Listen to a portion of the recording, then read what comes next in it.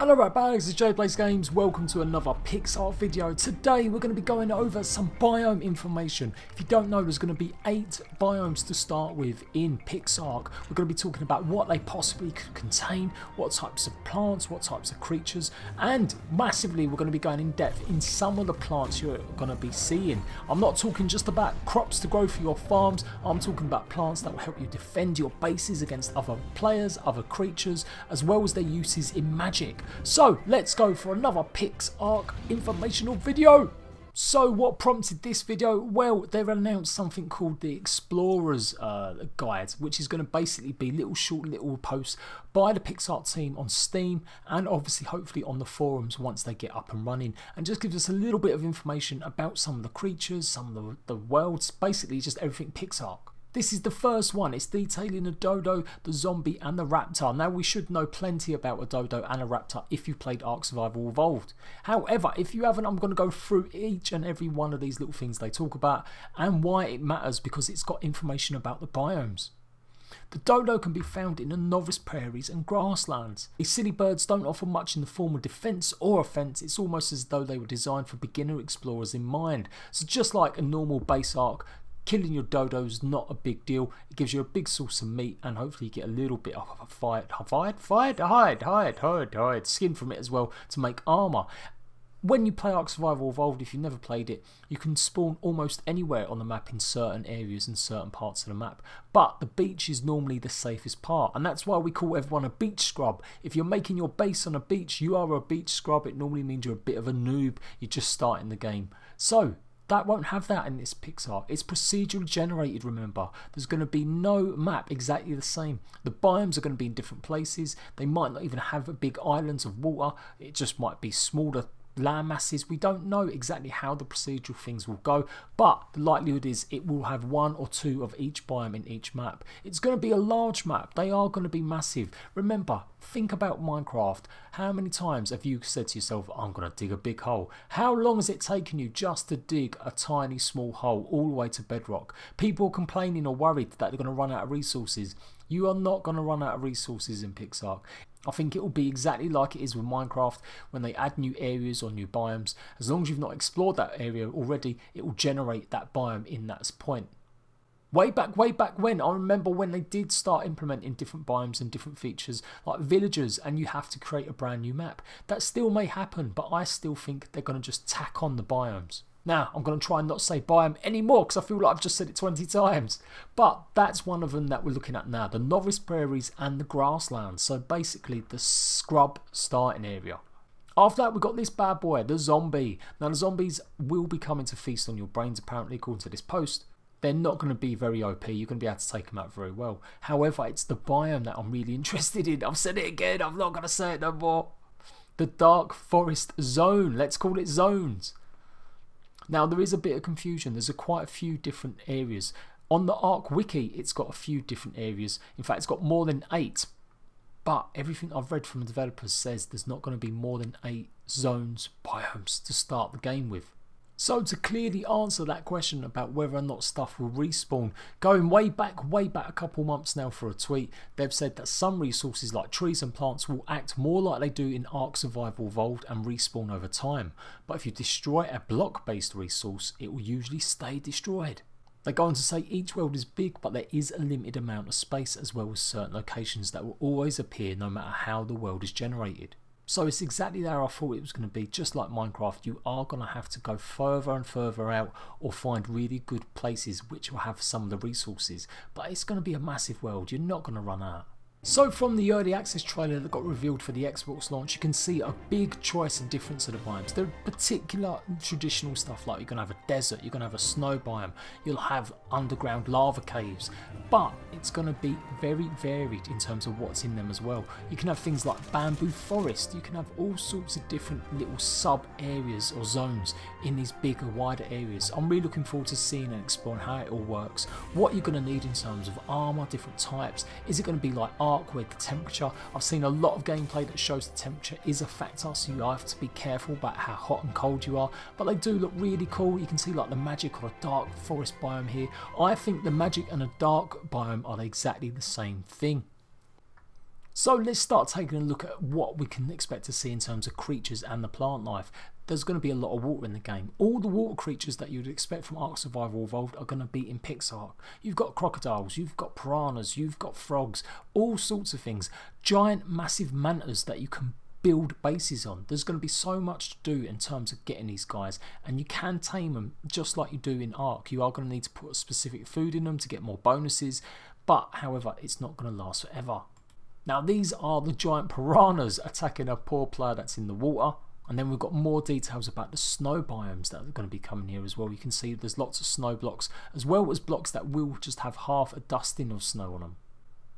And you've got the little symbol there. I don't think that's a snowflake. I think that signifies that the player is cold and you may need to get some warmer armour on. And you can see here there's some more of it there. And you've got these magical sort of growths. I think these are going to be like extra experience things, or maybe they're stubs from trees, because they look very similar to that. So maybe that's all that's left after a tree, and that's what regrows. That would make sense going based off that tweet we just read that says that some trees will grow back. Maybe you can't harvest these types of blocks, and that's the way that the trees will grow back. And here's a look at that magical forest sort of zone, and I think I'm right. You can see there, these are the types of blocks I don't think you're going to be able to harvest. It means that wood and trees and certain things will come back and back and back. So anything with this symbol basically means non-harvestable. It's the root of the tree. You can see them clearly in the bottom there. Now you can see they've got proper geared up here, and we are in definitely a big snow biome. And then you've got the desert one. Again, what you would normally expect, some sort of desert rock, desert sand and cactuses. And you can see they're quite big and vast and huge. Just like in Minecraft, the biomes can be massive and you have more than one of them in an actual game. Now this one looks much more swamp-like. I expect to see lots of smaller creatures, particularly things like the toads, maybe locusts running around as well. Now according to the Chinese website, which I had to use Google Translate to get a lot of the information from, we're going to go with some of these names. They're probably not exactly 100% right, but this one is called the Eaten Flower or Venom Flower. They're going to be found in the swamp areas. Now I know this isn't particularly swamp, but this is clearly just to highlight and show you different stuff in a more open setting. So that means it's going to be good. The maps won't just look like a complete barren wasteland, just like Ark Survival Evolved do. After a while on official servers, they look awful because everyone has just been harvesting the trees and they take forever to grow back. Now onto the most exciting bit for me. It's the plants. More than just plant species Z, Y and X, which are the three main types in Ark Survival Evolved, which act like mini turrets that help defend your bases. There's going to be a much more choice and selection in what these plants do. They'll obviously harm you when they're out in the wild, but you can cultivate all of these different plants. Now I've spent a good amount of time going on Google on the Chinese website trying to decipher some of the translations. So forgive me if some of these are wrong, but this is what I've based it on. This one is the Eaten Flower and it's got venom. You're going to find it in the swamps. Not only will they attack you when you go right close up to them, they'll also release venom which attacks all enemies that are around it. And that venom blinds you, so for a few seconds you won't be able to see. Now this one's called Ivy, and it's another magical plant. It's going to be divided into the grassland areas. Now it doesn't eat you like some of the other plants or do any damage. It does however do something else.